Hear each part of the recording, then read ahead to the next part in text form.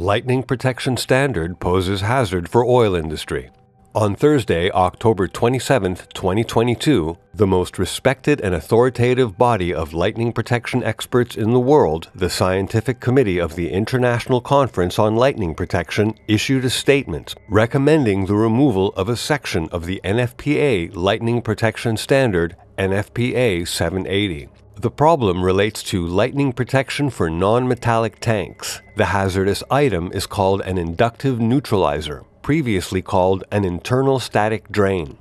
Basically, it's a conductor equipped with needle-like protrusions or which is wrapped in metal tinsel or conductive fibers and is suspended inside a non-metallic tank. The ICLP statement was signed by the president of the scientific committee and lists all the committee members, which notably includes some of the most renowned experts in the field.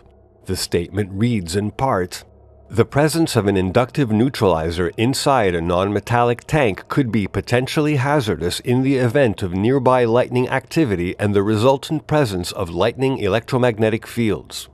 It is also potentially hazardous in the event of direct strikes, since the grounded inductive neutralizer would be electrically connected to the lightning protection system and thus a potential rise comparable to the one impressed onto the lightning rod would be impressed onto the inductive neutralizer suspended inside the non-metallic tank. These devices are likely to have been implicated in many fires at petrochemical facilities and should be removed as soon as possible."